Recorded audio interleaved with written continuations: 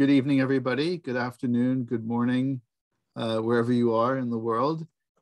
So my name is Jacob Klein. I'm the chair currently of the SOAS Food Studies Center. And this is our first paper, our first seminar in the Food Forum series for the 2021-2022 academic year. So welcome everyone. It's a huge privilege and pleasure to introduce Professor Brian Dott. So Professor Dott is chair of history and of Asian and Middle Eastern studies at Whitman College in Washington State in the United States. He is a cultural historian of China. He is the author of Identity Reflections, Pilgrimages to Mount Tai in Late Imperial China from 2004. And most recently, he has published this wonderful book called The Chili Pepper in China, A Cultural Biography, published with Columbia University Press in 2020. I read it over the summer and immediately invited Professor Dott to this seminar series because I thought it was such a fabulous book. So it's a really great pleasure to have him here. What we'll do is, for those of you who haven't been to this seminar before, we'll have Professor Dott will give us his paper first, and after the paper, there'll be time for Q&A. If I could ask you all to, in the first instance, use the raise hand function, which you'll find at the bottom of your screens, and I'll then call upon you to ask your question. But if you don't if you feel a bit uncomfortable, or you, for whatever reason, you have a bad, problems with your Wi-Fi, and you don't want to speak your, you don't want to ask your question out loud, you can also type it into the chat. So I will be looking at the chat from time to time as well, but I prefer it if people could, in the first instance, actually raise their hand and ask their question out loud, if that's all right. Without further ado, then I'll hand it over to Brian, Professor Dott. And mute myself as well.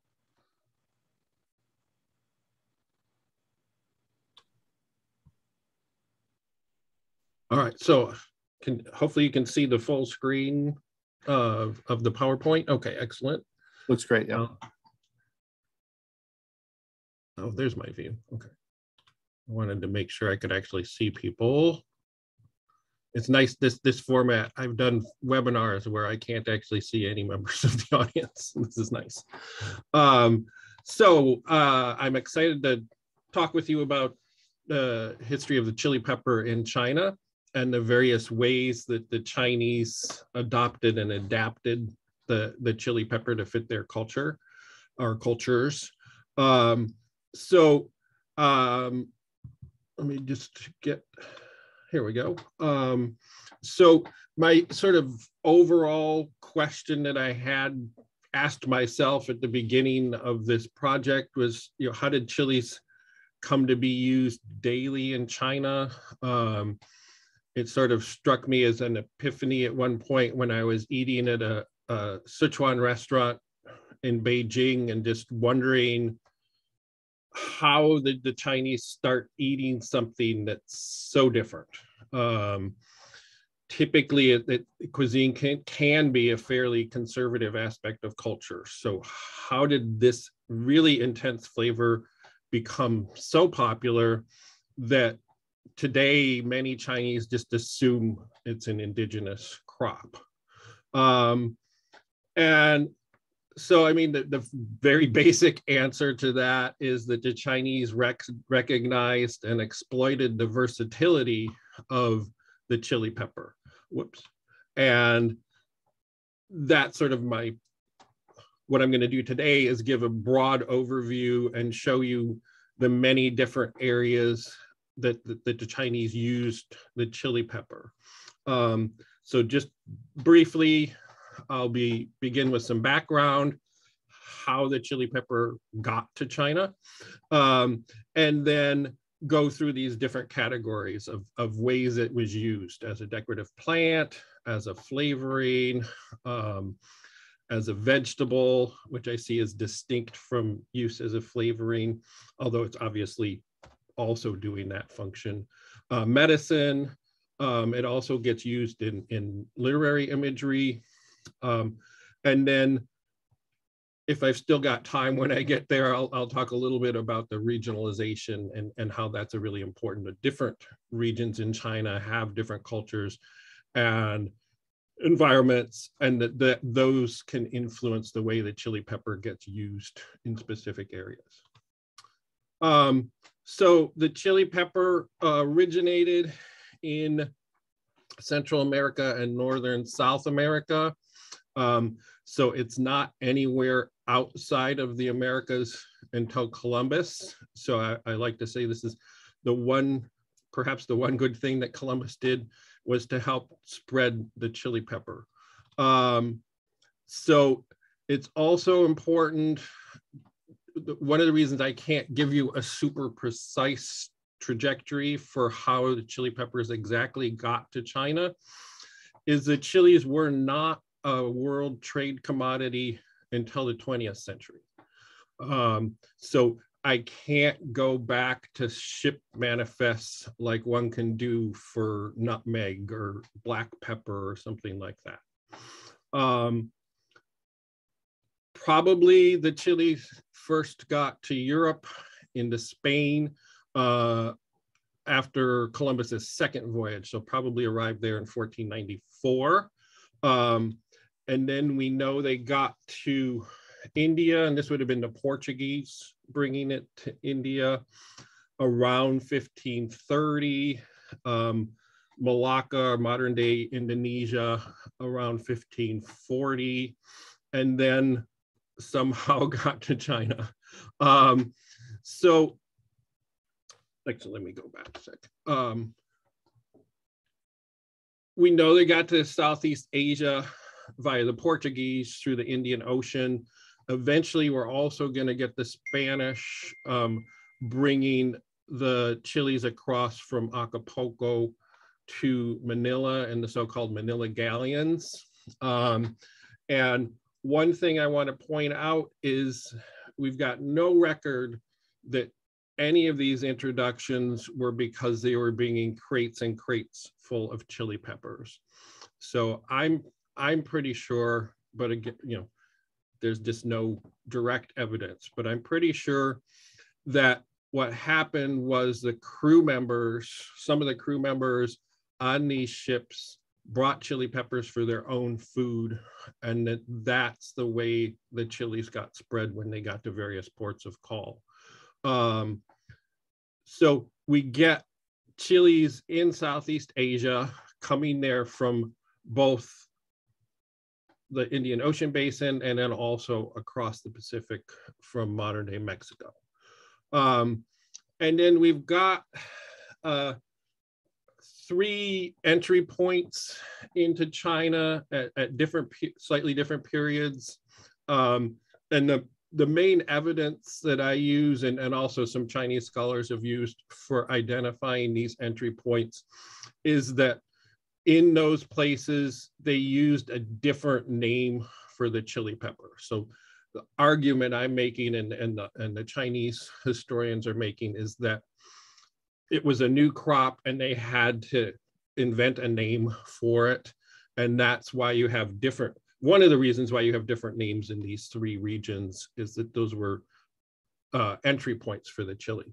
Overall, we end up with a lot of different names in Chinese for the chili pepper, which I think is a reflection of regionalization, regional differences in how the chilies were used. So the earliest known record for the chili peppers is from 1591 in Zhejiang province on the coast.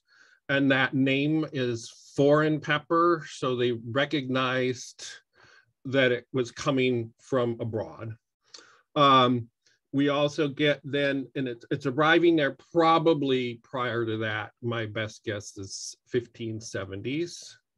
But it, you know, it could be 1580s.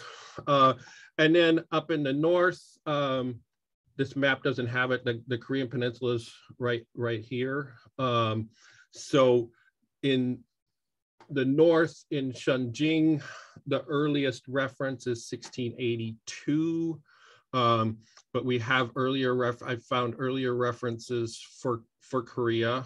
And so it seems likely that introduction is sort of farmer to farmer, working its way up the Korean Peninsula and then across into China in the 1650s.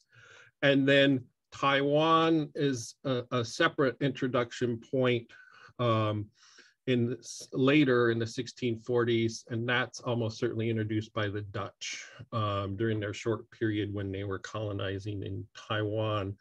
And there, the locals called it foreign ginger, which implies particularly the foreign pepper, chin pepper, I'm going to get there in a minute, are using a character that already existed in Chinese for another pungent flavoring. So I think part of what's going on is a signal to how they were using the chili in similar ways to that indigenous Sichuan pepper, or in the case of Taiwan, similar to their use of ginger. So elite were initially using the chili as a decorative plant, which is a really interesting parallel, because in Spain, when the chili peppers are first introduced, nobody's eating them there. There are actually records of them as a decorative plant in monastery gardens. So the elite in China are similarly using it as a decorative plant. It works really well within Chinese culture. Red is a celebratory color. A shiny red is really great. And then shiny red juxtaposed to those dark green leaves is just a really nice contrast. And the earliest text, I believe, I'll demonstrates that this author, Gaulian, was indeed treating them as a decorative plant. We'll first look at, this is his whole text about chili peppers. And this is actually a pretty long text for the time period, prior to the 20th century. This was a long text for me for finding out about chili peppers in China. So foreign pepper, that's the name that he comes up with. The plant has dense growth, the flowers are white, the fruits are just like the worn out tip of a writing brush. Their flavor is spicy, Their color is red. They are very pleasing to look at. Propagation results from planting the seeds. So it's a fairly scientific description of the plant. He does mention that the flavor is spicy, but based on where he placed this description, this is a super long work. He's got a couple of different sections about food. He has a big, long discussion of medicine, and the chili peppers are not in any of those sections. Instead, they're in a section on decorative plants. And then we have subsequent sources, including one from not much later, 30 years later. People plant them in pots as decorations, and then a later one from the 19th century.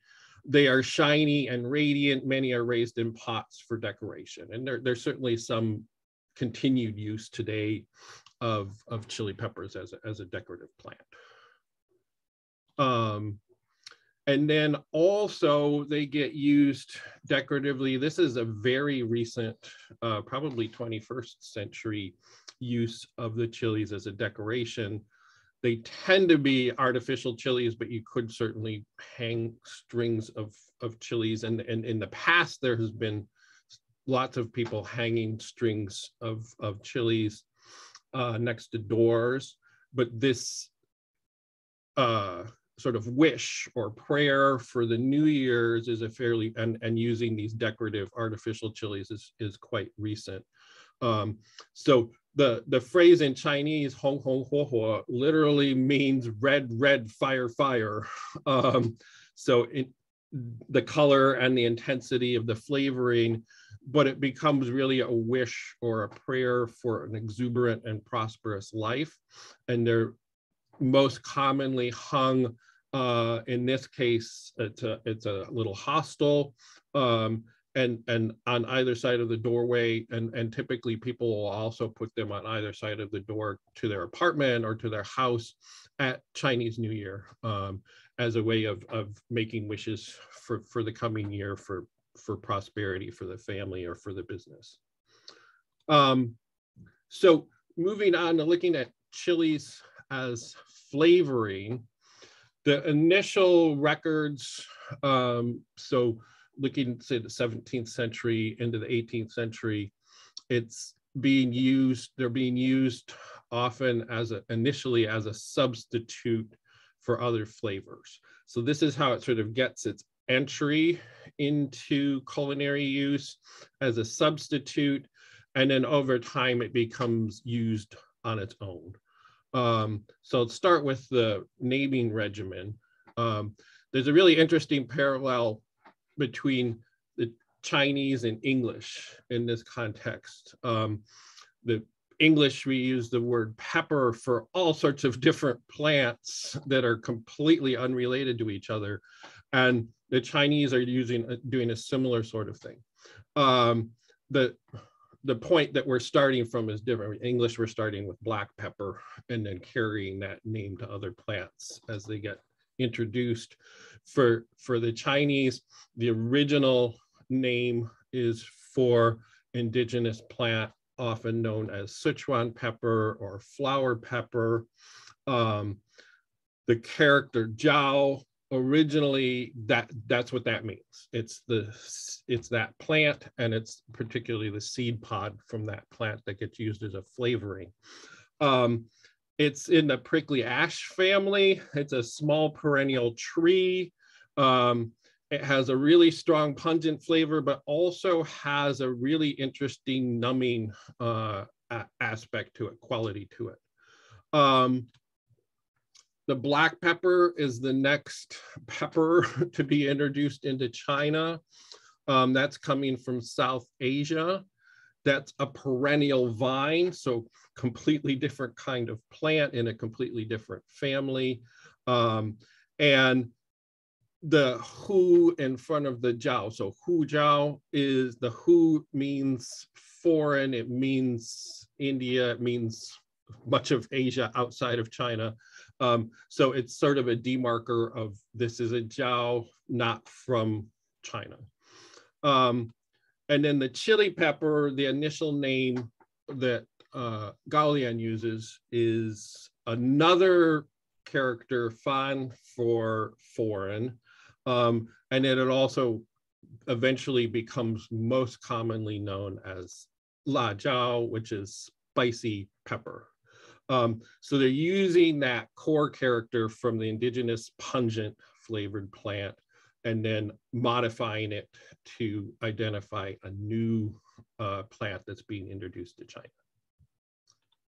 All right, so in the substitutions, there's three main sort of rivals, or three things that the chili pepper is being substituted for, which really gets its adaptation and adoption in China taking off. So indigenous Sichuan pepper is widely available throughout China, but generally purchased at a market.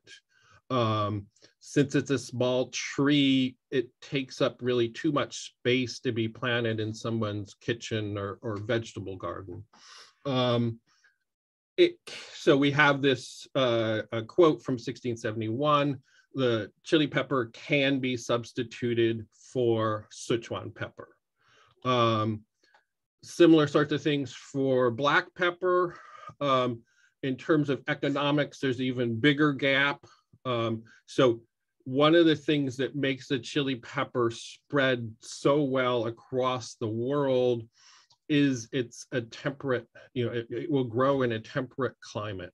So it will grow a lot of different places, which is a real contrast to the spice trade spices like nutmeg or cinnamon or black pepper, which really need a tropical or semi-tropical climate. So since black pepper is actually imported from South Asia, it makes it a lot more expensive. And so something that you're growing basically at the cost of your labor is going to be way cheaper economically than the black pepper, and a little bit cheaper than the Sichuan pepper. So ground very fine chili peppers are used in the winter months as a substitute for black peppers. The implication being that black pepper is harder to obtain in the winter months. Now, interestingly, so black pepper, let me go back a second. The Sichuan pepper, black pepper are in the same flavor group for the Chinese, but salt is a completely separate flavor group and would not be, it's not sort of a natural substitution, because you're not substituting one pungent flavor for another pungent flavor. In this case, you're substituting pungent flavor for salt. But part of the issue that's going on there is definitely economics. So salt, when the chili peppers introduced, is a government monopoly or semi-monopoly, which makes salt somewhat artificially inflated in terms of price.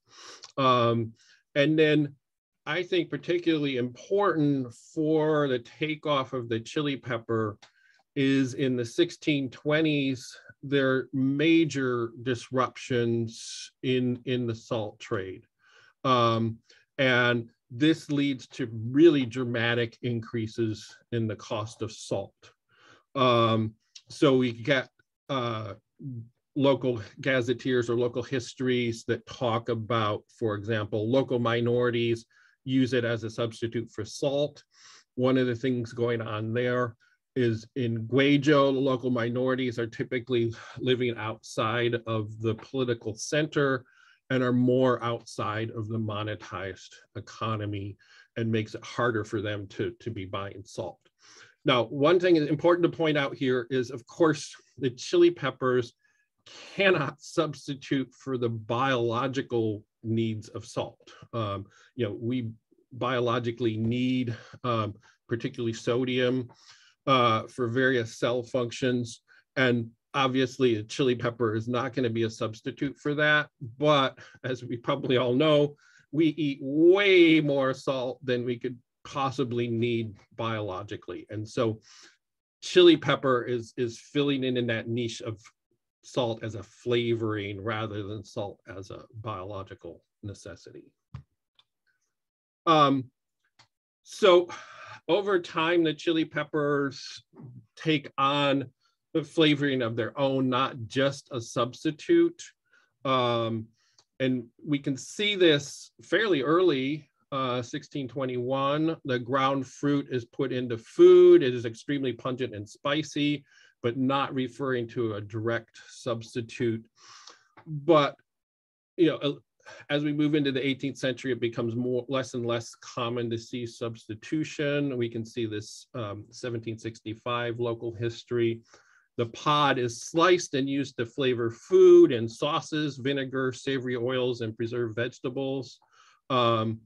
These are really key aspects of Chinese cuisine, using sauces and vinegars and savory oils, preserved vegetables. Those are all really common, important components of Chinese cuisine. And the chili pepper is getting integrated into those different flavoring systems. By the 18th century, we're sort of well beyond substitution, and even real emphasis on the importance and the widespread use of the chili pepper. So as indispensable in daily cuisine as onion and garlic, it is the most important vegetable in the garden. It is used as a daily flavoring, not unlike salt. So it's really taken off. And by the early 19th century, there are almost no sources that are referring to the chilies anymore as a substitute. They've really come into their own as a flavoring.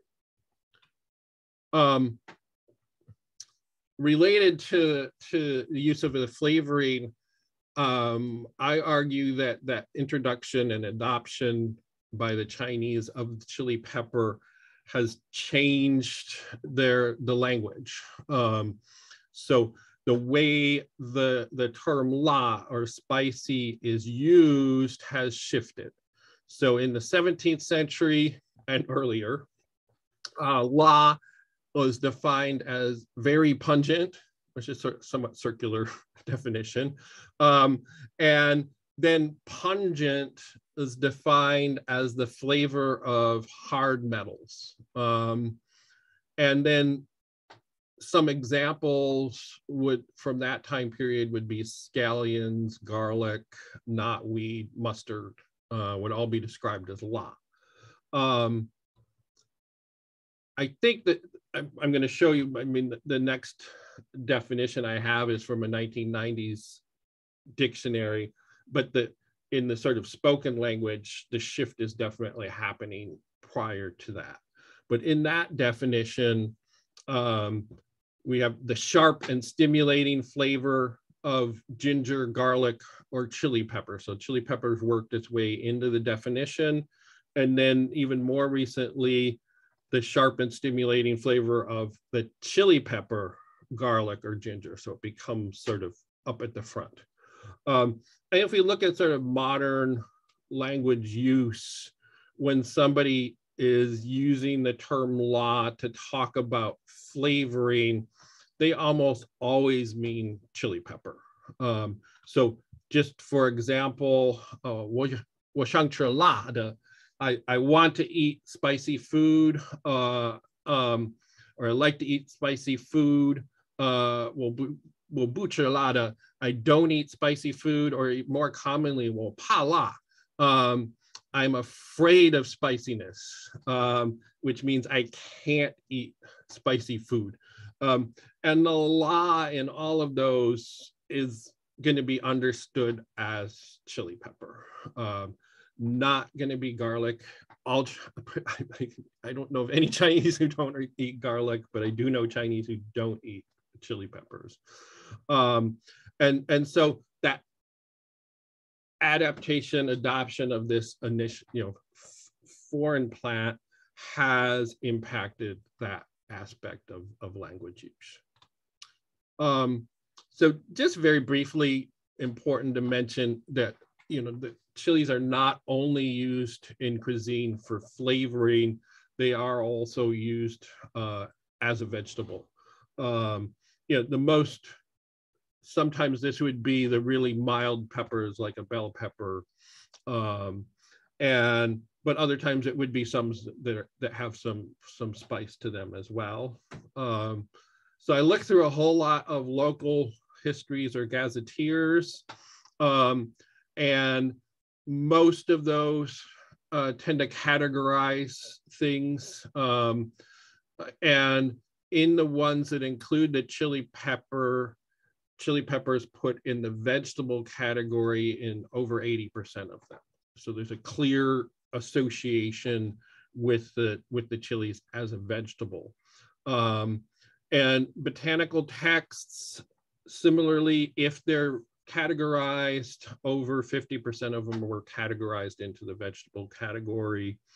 And then medical texts are often using a different system, and the ones I looked at, only a few of them were using that similar sort of category, but a couple of them, 2 out of those 3, identified them as a vegetable. Just a couple examples. In his 1848 work on plants, Wu Qijun observed that chilies are grown in Jiangxi, Hunan, Guizhou, and Sichuan, so 4 different provinces, as a vegetable. And then this is a modern sort of tourism poster trying to explain the culture of, in this case, Shanxi, which is where Xi'an is located, the life-size terracotta warriors. And this is they like to talk about a particular region, a particular province having sort of 8 to 10 specialties or oddities that help distinguish their culture from neighboring regions' cultures. And for this one, the third oddity for Shanxi is that the chili pepper is a complete dish. So you can have an entire dish just made out of chili peppers. As we can see, this woman has that nice red dish of chili peppers. I think for time's sake, I'm going to sort of skip this. The Chinese, I'll go through quickly. When I've talked to Chinese, they're like, are you sure there aren't some chilies that are native to China? And it's important to point out that no, there aren't any that are native to China, but the Chinese have absolutely bred many unique varieties of chili pepper. And so this is a really popular one, Chao Qian Jiao, the heaven-facing chilies that grow upwards rather than downwards. This is one that looks like the interesting Buddha hand citrus fruit. It just grows, they just grow in a clump, and they're called Buddha's hand chilies. And then this is just a whole variety of chilies in a market in Southwest China. But I want to make sure I've got time to talk about medicine. So in lots of cultures, including Chinese culture, you can't really draw a line between things that are taken into the body as food versus things that are taken into the body as medicine. And sort of identification of the medicinal uses of chili pepper is, I think, equally important to its adoption in China as its initial use as a substitute flavor. So within Chinese medicine, we have a system called the 5 phases, which is very important. This is a correlative or corresponding system. There are 5 phases, and then each phase gets associated with all sorts of different things. And this can be used in medicine, but it also gets used in fortune telling and in all sorts of other aspects of Chinese culture. So as you can see, there's a direction associated with each phase, a color, a flavor, climates, and then different parts of the body, including different types of organs and different tissues, are all associated with a particular phase. And then if you're weak in your heart, then you might need to take, for example, eat things that are in the fire phase. And similarly, so the pungent is associated with metal, hence that definition of pungent meaning the taste of hard metals. And then it gets associated with having drying characteristics or abilities as a medicine, targeting the lungs, targeting the large intestines, the nose, the skin. So, one in this system, an explanation for why your nose is running as you're eating lots of chili peppers is going to be partly because of that connection of that phase, that metal phase. So 1758, Wang Fu's medical text, he describes a chili pepper. The pungent flavor drains off the lungs. So we can see its pungent flavor. It has that drying capability, and in particular can help to dry out excess moisture in the lungs.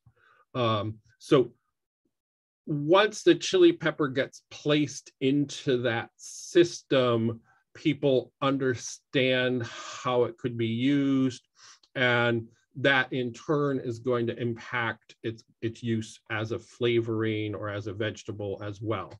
So people might be eating it as a dish, but they're also understanding that it can be impacting their health in a particular way.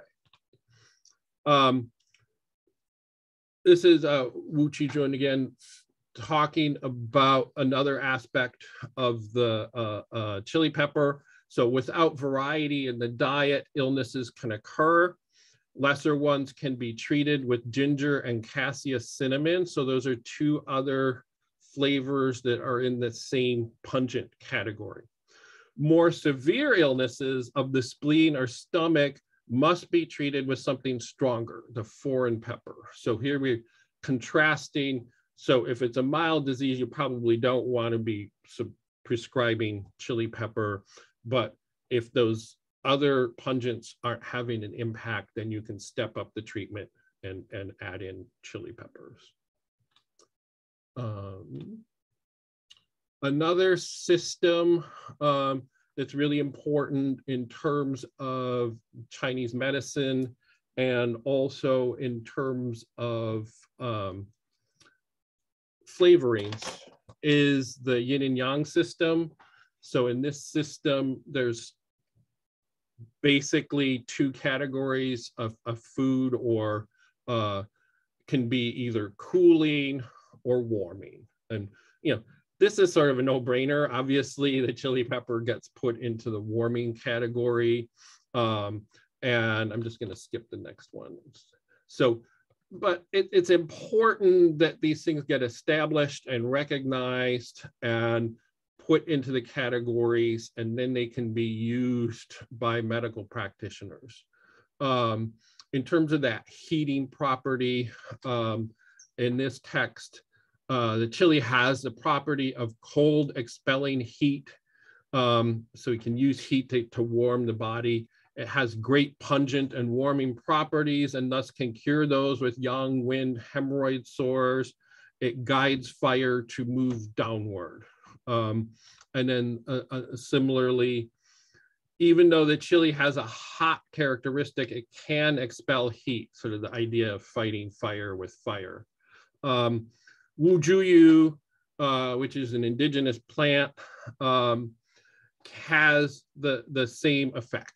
And so one of the things that's important here is the author is pointing to a plant that his readers would be much more familiar with, and showing them, oh, okay, so you use wujuyu in this particular way. Now you can also use this new plant, the chili pepper, in that particular way.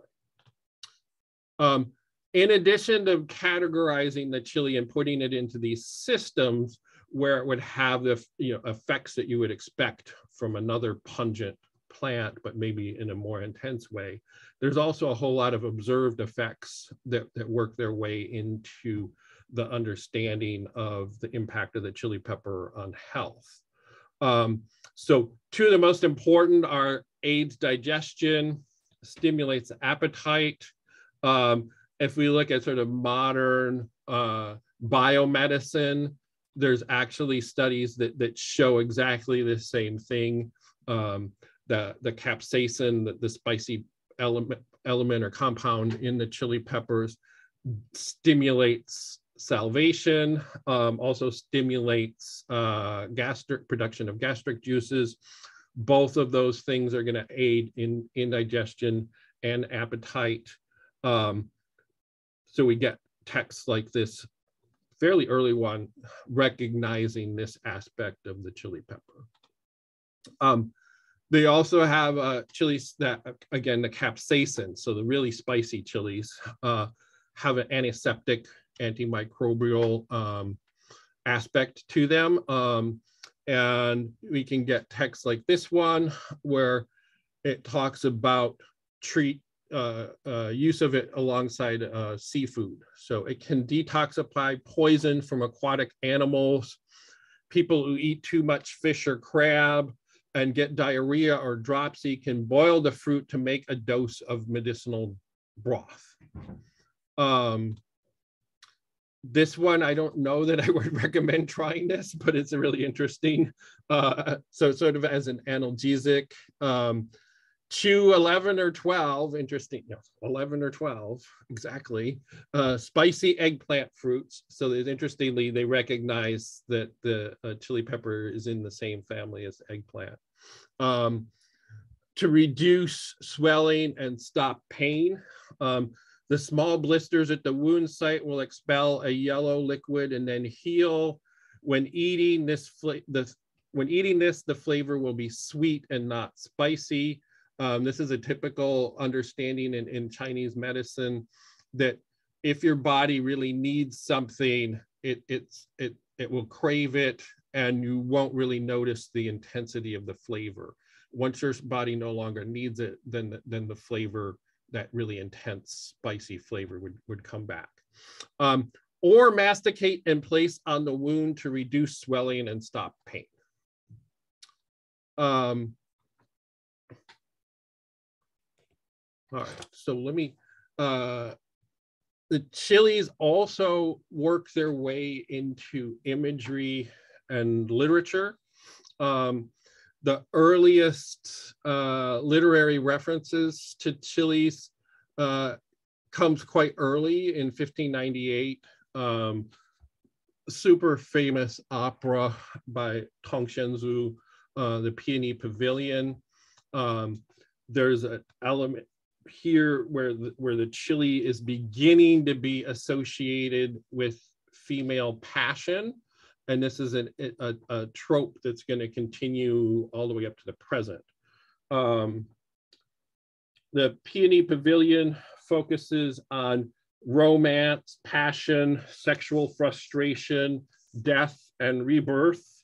The female protagonist, Du Liniang, or Bridal Du, is an enduring character who has often been held up as a paragon of female passion among readers and in subsequent literary works. In scene 23, Du is in the underworld having her soul judged. Her claims about her death result in an underworld judge summoning the flower spirit from a garden where she had had a dream. There's a lot more to this. I'm just going quickly over the story.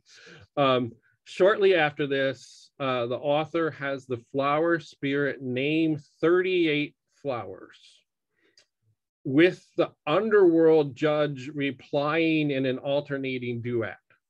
The judge's replies reflect on some nature of each flower, or make a literary reference associated with the flower, or pun on the flower's name, and then also brings out some erotic suggestion.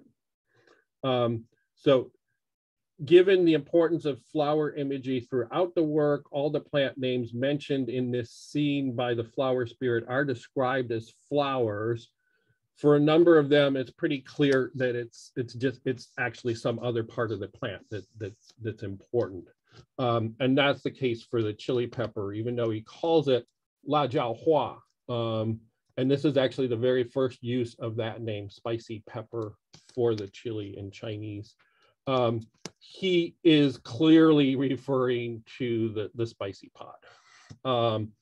And in his line, the judge's echoing line in response to the flower spirit mentioning the spicy pepper flower or chili flower, he replies, "Her welcome is warm." And so we get this first association of the chili pepper with female passion. And there's this association with gender, with the female gender in this context, and it's going to shift over time. So this is sort of our first example of this trope of spicy girls or spicy young women, la maids.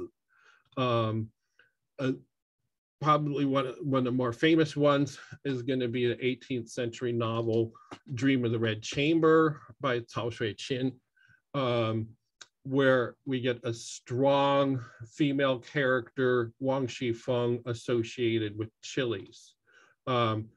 Her nickname is Feng Lazi, or chili pepper Feng. And this is a case where her nickname is associated with her character. She is very forthright, direct, and powerful woman in this very elite family. She's chosen by the matriarch to be in charge of the family's finances because of her feisty nature. She is going to hold tight to those purse strings and keep the family spending in check. And so that association with that sort of feisty character with the chili pepper is continuing that trope of the la maids, or the spicy girl. And then this has become even more developed in the late 20th century into the 21st century with the super popular song La Maidze, Spicy Girls, made very, very popular by the pop star Song Zu-ing. And she has sung this several times at this huge national television extravaganza at the Chinese New Year's. So national broadcast. And here, these are some of the traits that come out in this song. From youth, unafraid of spice, with a handful of chilies, speak their minds. Passion is spicy. When they speak, it's fiery and spicy. What they do things, it's bold and spicy. When they interact, it's hot and spicy. And this is just a very, it's definitely not seen as aggressive. It's seen as assertive and independent and going out in the world. They take, they've been eating chili since they were young. And when they go out in the world, they're taking that spiciness they've gotten from the chili peppers, and it's helping them to succeed.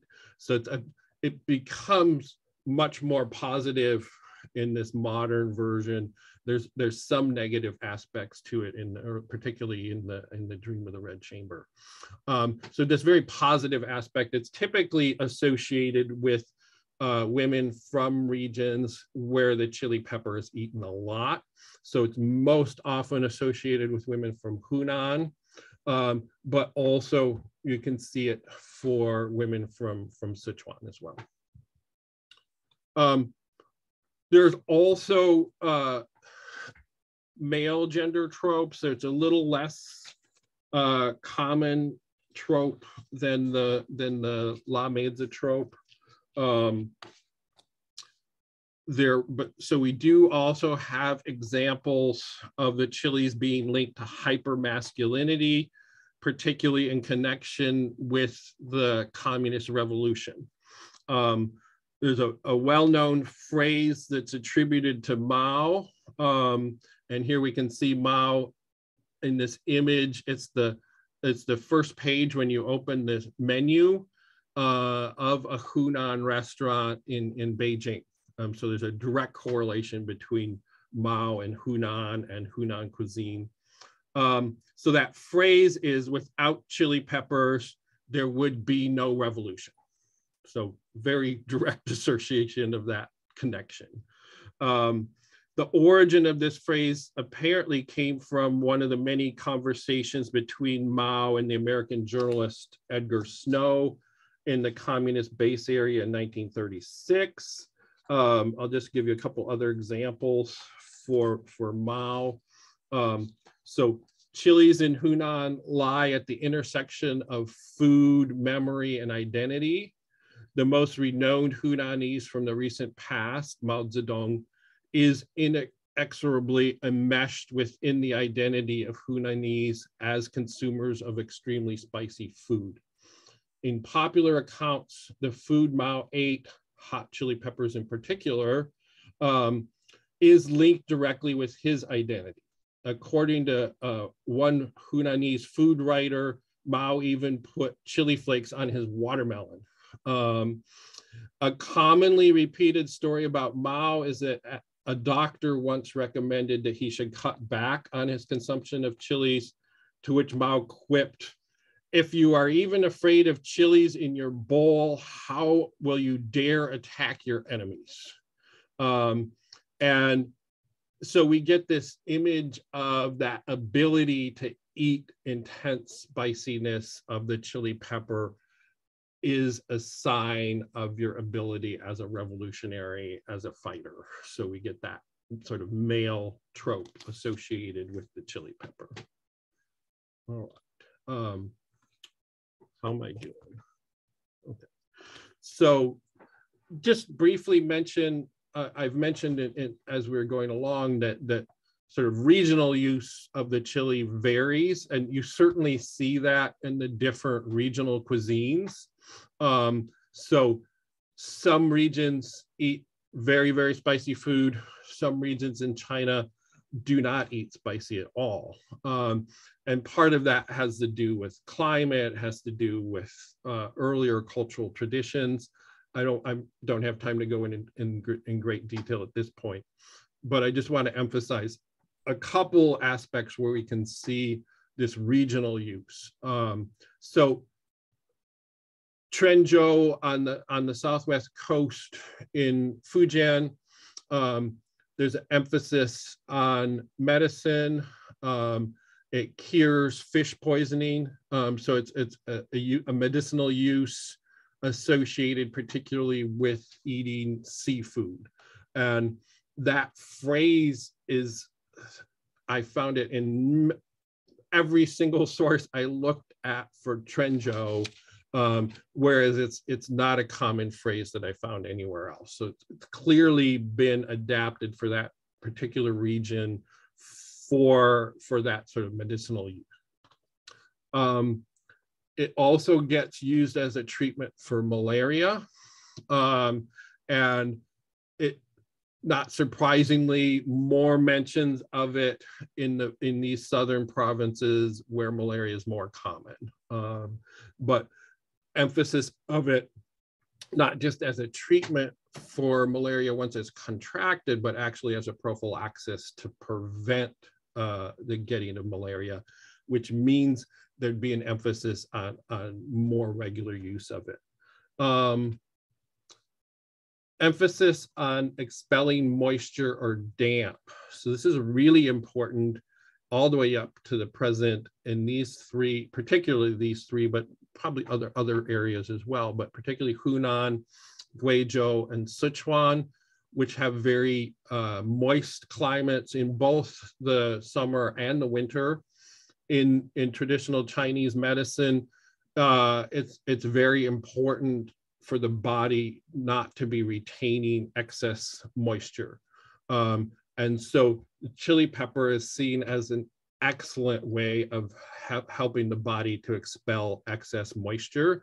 You know, one really obvious way that happens is you're eating something really, really hot and you just sweat a whole bunch. And so the Sichuanese, people from Guizhou, Hunanese, all of them believe, most of them believe that eating chilies is really important for maintaining health throughout the year.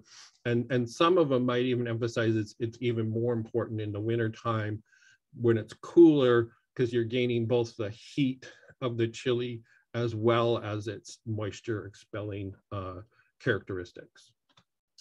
All right, so I'll wrapping up the couple of things that, you know, initially using the chili as a substitute for other flavors opens the door for Chinese to start integrating the chili pepper into their culture. Understanding of how it can be used medicinally is sort of equally important in its spread of use throughout China.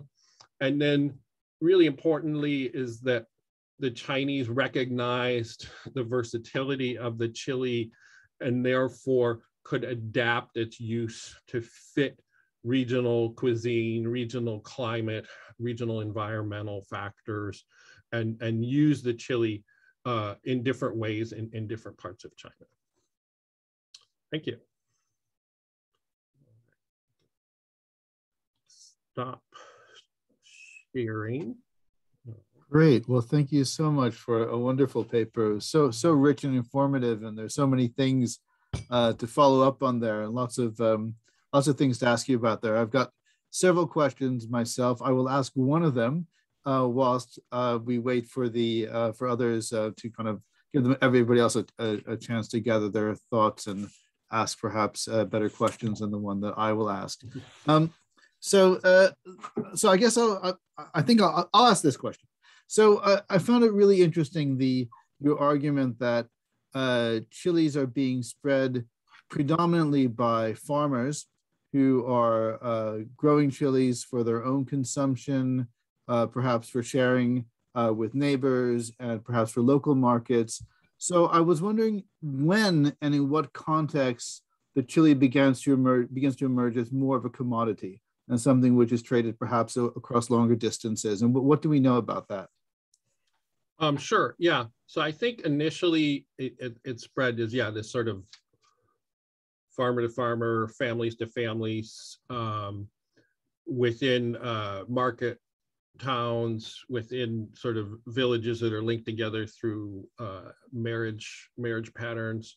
I think the really sort of commercialization of it is the 20th century.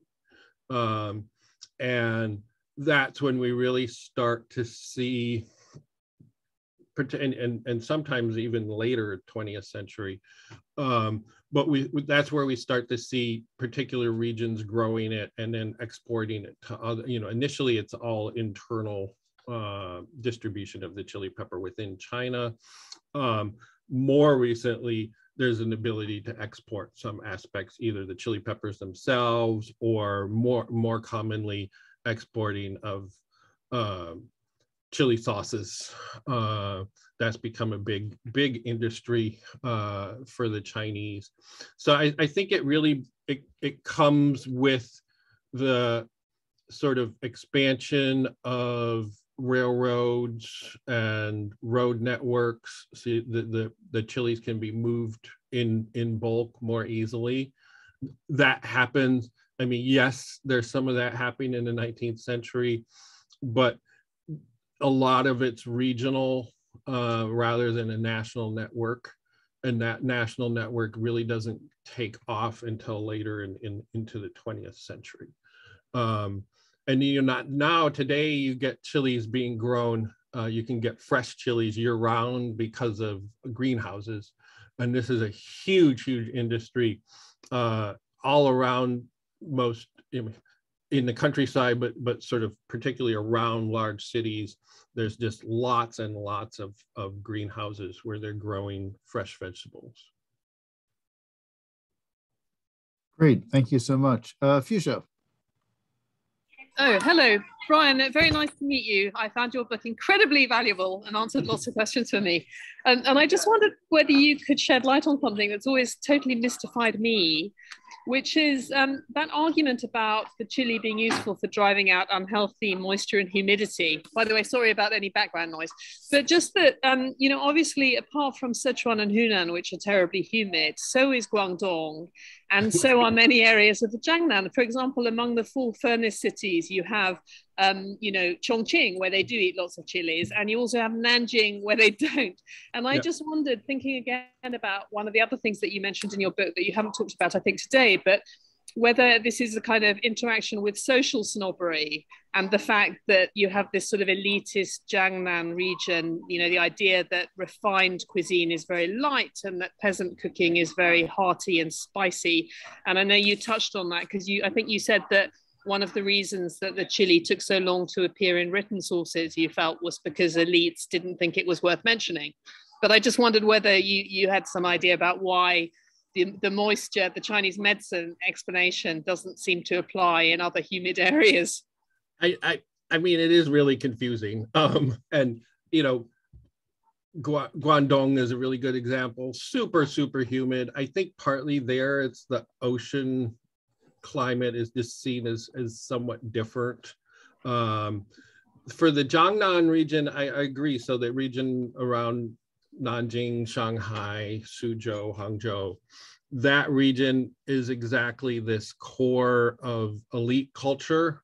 And that culture is definitely includes a milder cuisine. And so I think that's part of what's going on there. That aspect of the cuisine really skews any other sort of argument for introducing more chili peppers. So that cuisine, pre-exists, it already is there prior to the 18th century, but really gets underscored as an important Chinese culinary tradition by the Qianlong emperor, who reigned for a big chunk of the 18th century. He was a huge fan of Jiangnan cuisine, and that just made that even more cachet for that cuisine, and it's going to give it even more resistance to the chili pepper entering into it. There's a number of elite traditions associated with Confucianism, and that philosophy would have been really strongly instilled in the elite, who would be the one in that region, who are the ones doing much of the writing about cuisine at that period. And that includes the idea of they don't have the level of eating vegetarian that you would have in Buddhism or Taoism, but they do have periods where you need to fast. And fasting for the Chinese in this context is not just avoiding meat, it's also avoiding strong flavors. And so that just reinforces that pre-existing cultural, the culinary culture in that region that I think causes them to resist the integration of the chilies. I would point out, if we look at as I'm sure you're very well aware, if we look at the 21st century, it's becoming, particularly younger generations are much more open to eating chili peppers, even if they grew up in Guangdong or Nanjing. And I know a number of Chinese friends who say, oh, my parents can't eat spicy, but I really like to eat spicy. And there's a big proliferation of Hunan, Sichuan restaurants throughout all over China. Thank you. When I did my field work for my doctoral research in Guangdong about 20 odd years ago, a lot of my elderly interlocutors would make a climactic argument. They would argue that actually the soils of Guangdong, and especially the waters of the Pearl River Delta, were themselves inherently heating, and therefore the Cantonese had to be especially wary of eating heating foods such as chili. So they avoided them like the plague. But there was also a moral dimension to their argument, because they would associate then chili eating with, particularly with migrant workers from Sichuan and Hunan, who were seen often as being less civilized than the Cantonese themselves at the time. So I was just remembering also, actually, because in fact, even in Sichuan, of course, elite food is much milder, and jianghu cai, the kind of coarse workers' food, is much spicier. And in all regions, you get hotter food, don't you, in poorer sort of communities? Yeah. And that's actually true in Guangdong as well, right? Yeah, absolutely.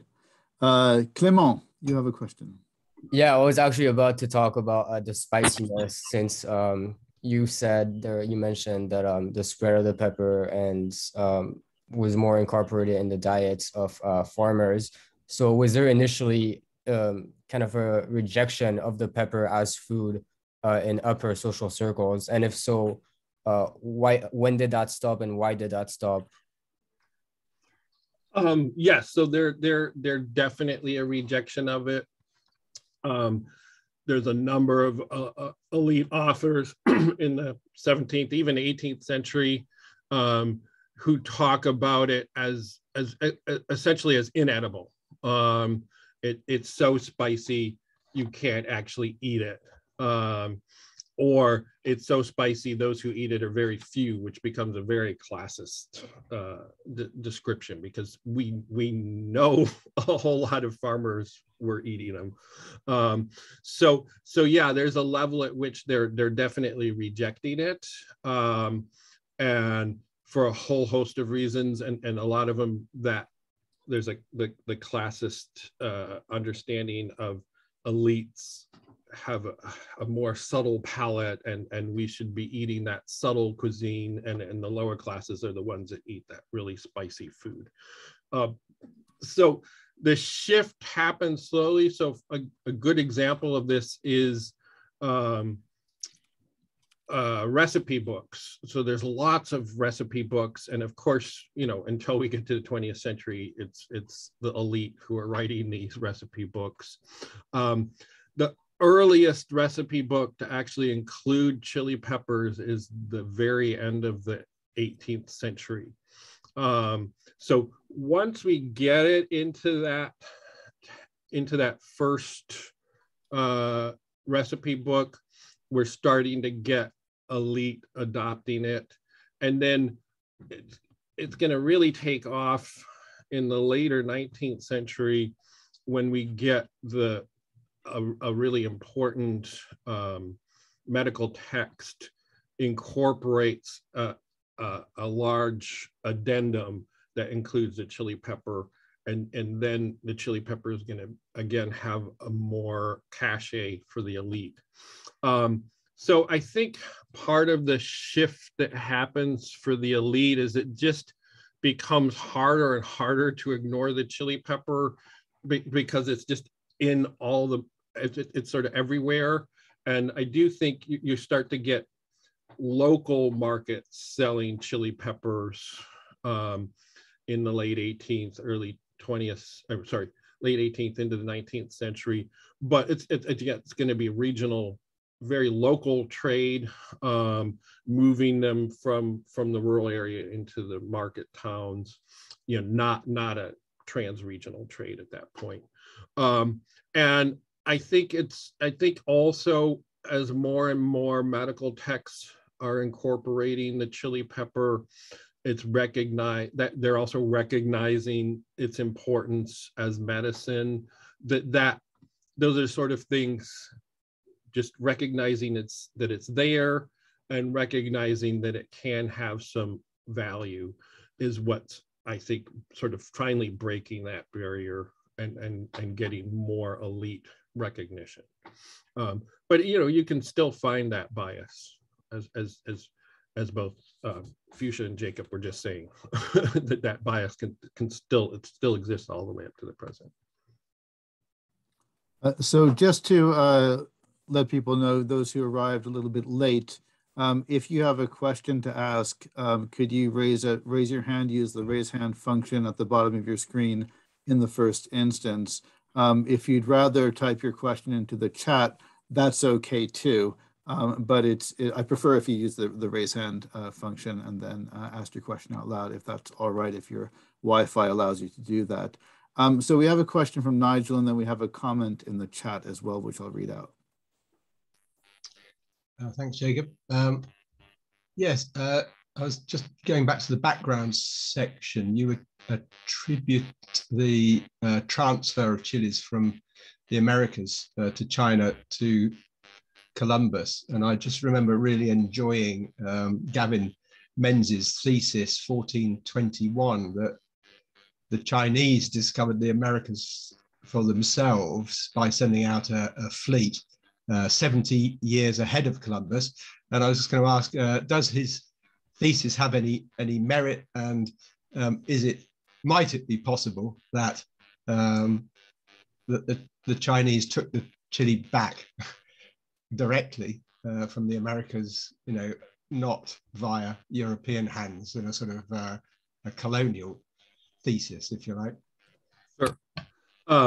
No, there is not actually any evidence that the Chinese sailed to the San Francisco Bay in 1421.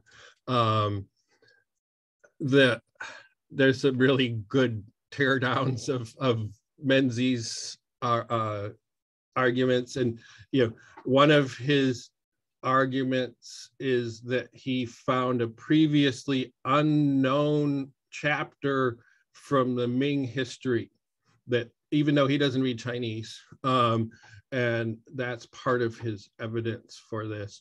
I feel like, so he is actually a British submarine captain, and I feel like most of the routes that he shows are just routes that he happened to sail as a submarine captain.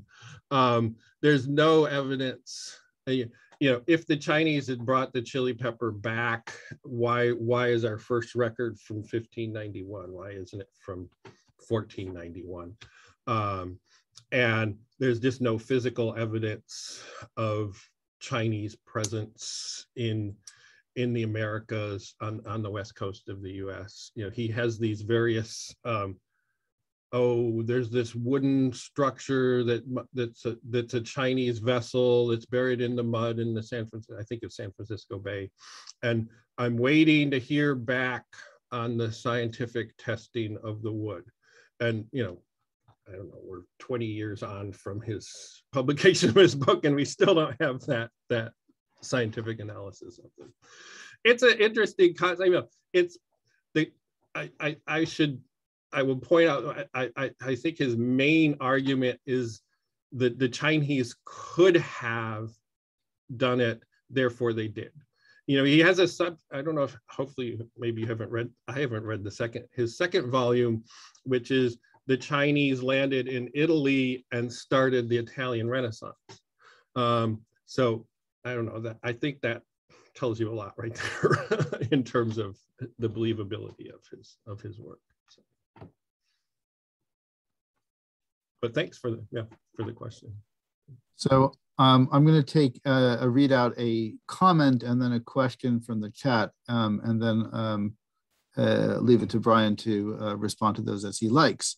So the first comment is from Sandy Tang, saying, growing up in Macau, we were told to eat spicy. We were told eating spicy food would propel the heat upwards, right? 上火 or 升火.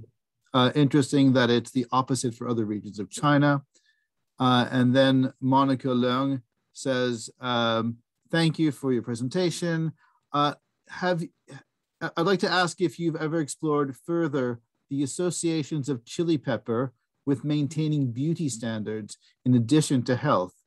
Growing up, I would hear my mom praise other girls and women for staying slim, jokingly saying that it was due to the fact that they liked eating spicy food.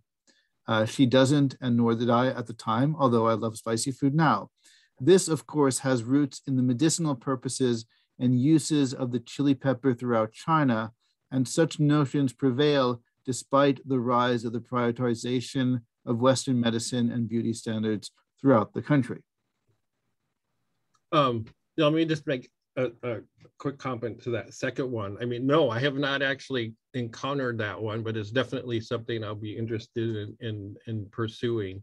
Because that would be an interesting additional sort of modern medical use of the chili pepper.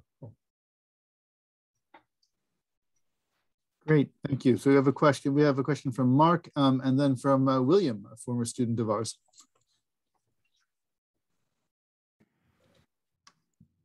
Hello, my name is Mark. I have a quick question about the invention of mala flavor and the use of huajiao and how, who invented that combination? I heard that it was just a way to cover up bad smells when you were like cooking organ meat or something. So what are, is there any like references in literature or something like that? But this has been a very interesting conversation. Thank you. I'm probably going to bounce this over to Fuchsia. I think she might have a better answer.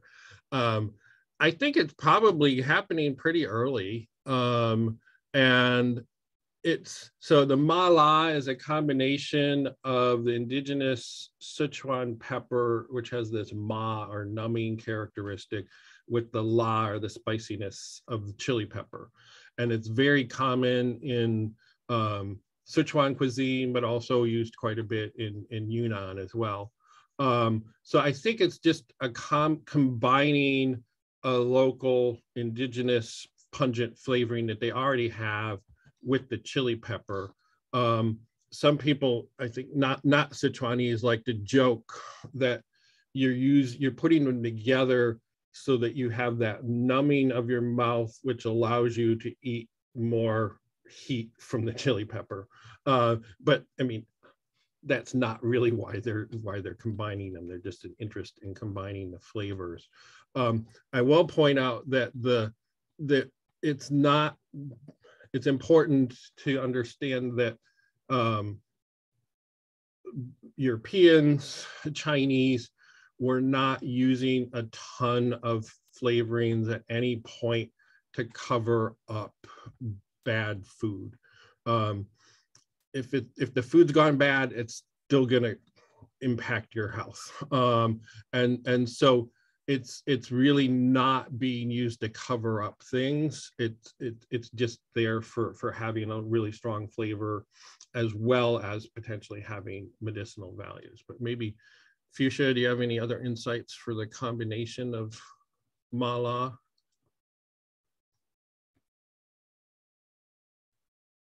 Oh, maybe she had to leave. I think Fuchsia's had to leave already, I'm afraid.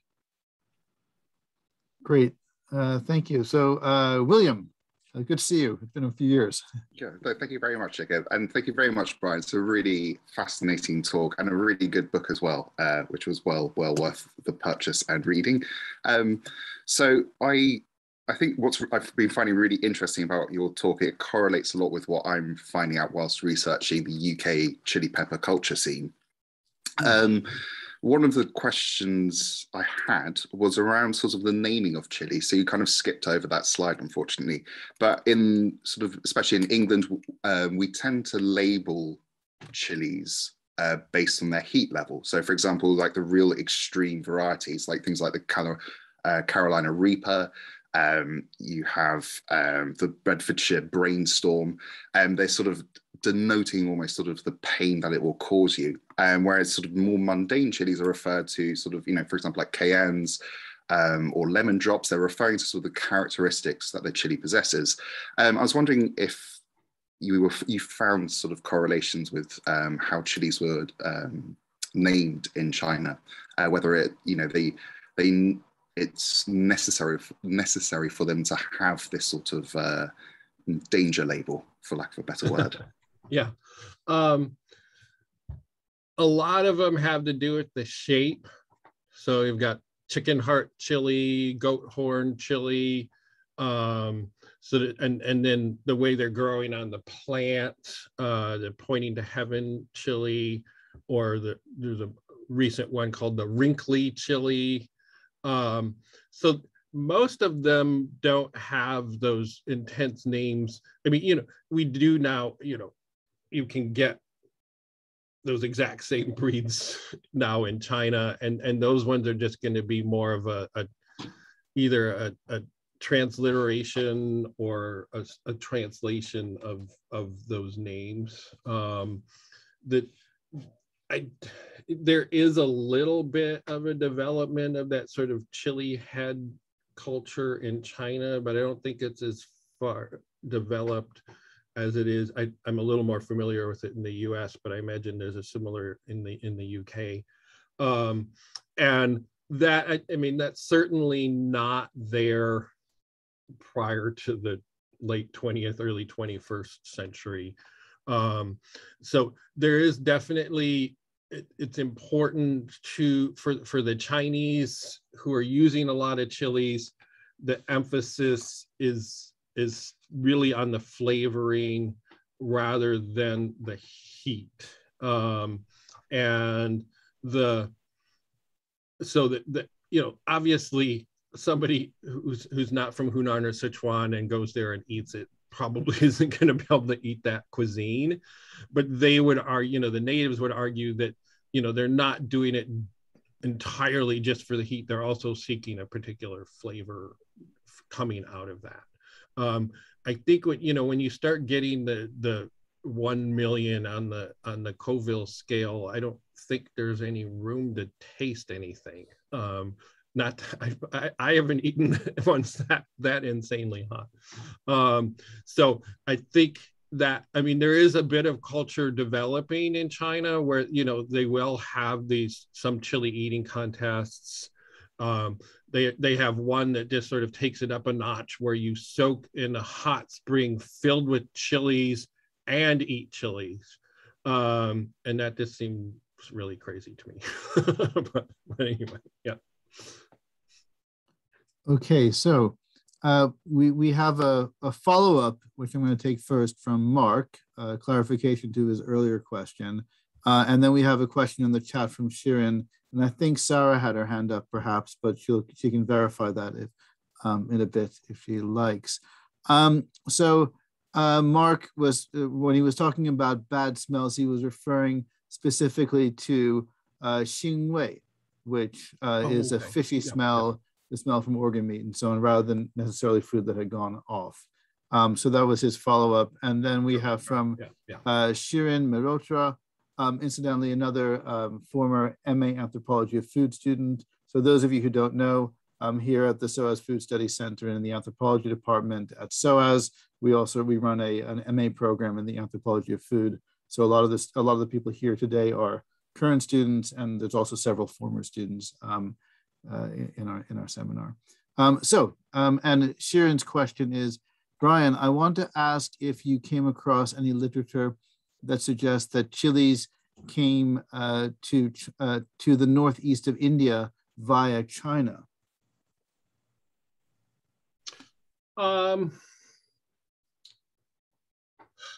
I haven't. There's it might be more likely the other way around, that potentially the chilies went from northeastern India into Yunnan, but there's no good evidence for that. The earliest records for chili peppers in Yunnan makes sense for them to have spread from the Chinese coast inland. I think it's quite likely that chili pepper spread from, so the Portuguese are initially introducing it in Goa. And so I don't know any Indian languages, but I know one of the names for chili in India is the Goan chili, from that entry point.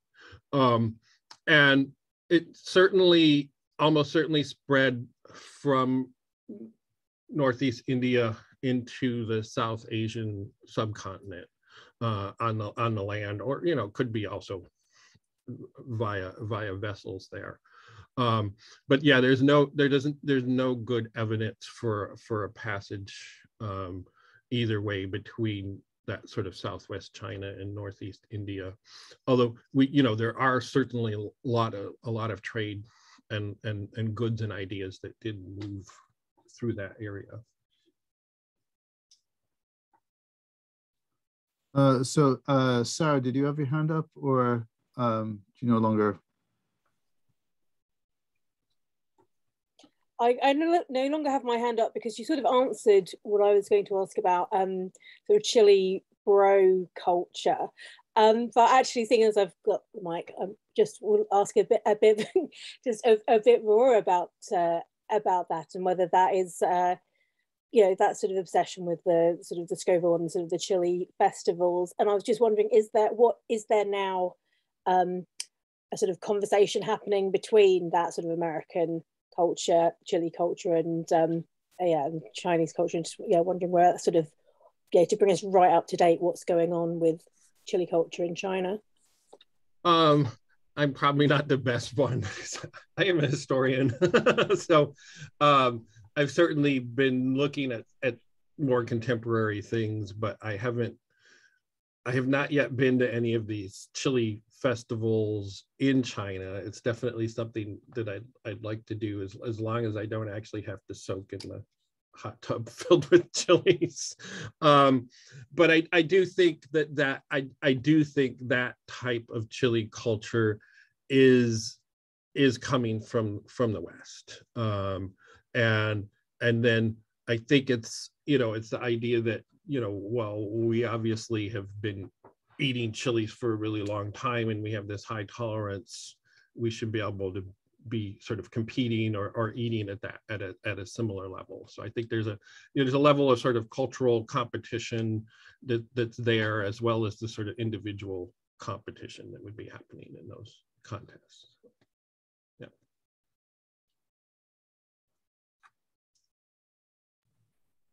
So we have a comment adding to that from William.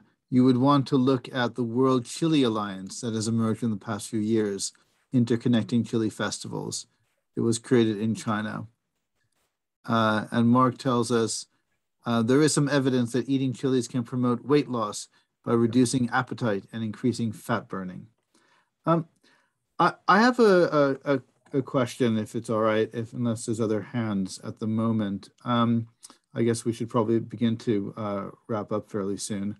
It kind of ties into Sharon's question about the spread of the chili, to go back to that, where you also started your paper.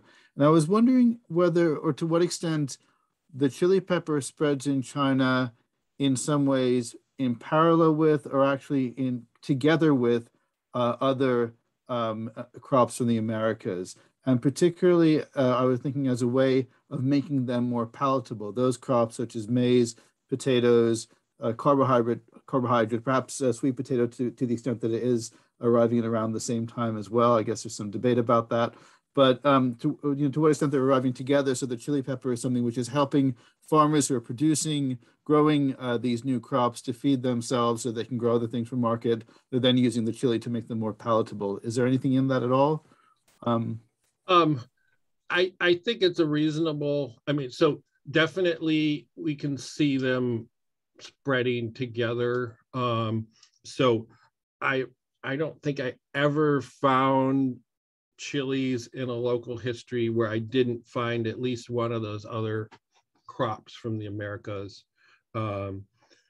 Maize in particular seems like if I found maize, the likelihood of my finding chilies later in that passage seemed more likely. And if I didn't find maize, it seemed a little less likely to find chilies. I don't have enough data to be able to make a really strong correlation, but it definitely, the earliest known written sources for most of the other American crops are actually earlier than the chili pepper. Tobacco would be one that's a little bit later. And this makes sense because these are ones that get a lot of attention from elite writers because of their high caloric content. So it seems like every other literati has my essay on the sweet potato, and none of them wrote my essay on the chili pepper, which was very frustrating. So yeah, I think they're spreading in parallel anyway. And I do think there's a good argument to be made that it adds a strong, more of a flavor to some of these really carb rich or starchy rich foods like maize or the white potato. I